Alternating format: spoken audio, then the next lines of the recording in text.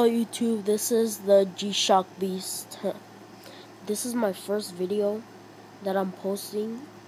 This Gshock, I just got it today. Well, this is it. It has two lights right here, which I really don't know what they're called, but let's find out. You guys probably know.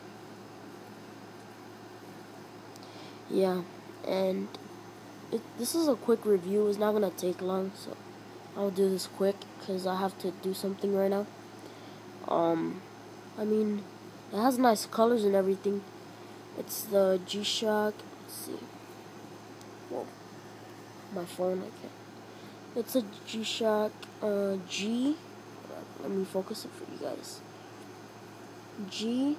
G8900 SC. Of course, like most Gshocks, it's a 20 bar water resistance. So yeah, it also has a new feature. Well, I don't know if it's new, but I just learned it today. If you hold the G button down, you'll see a little LT sign pop out.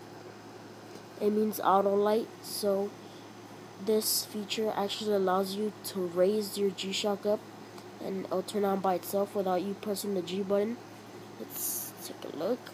Or if you turn it this way, yeah, turn it that way. Let's do this again.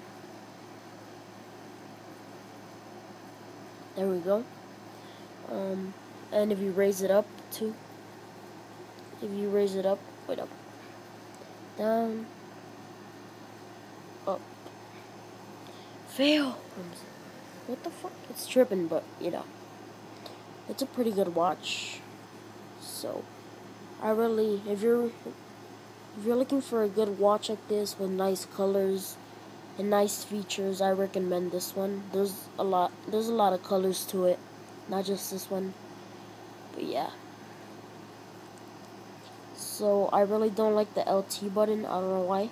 I prefer to press the middle button when I want to see my light.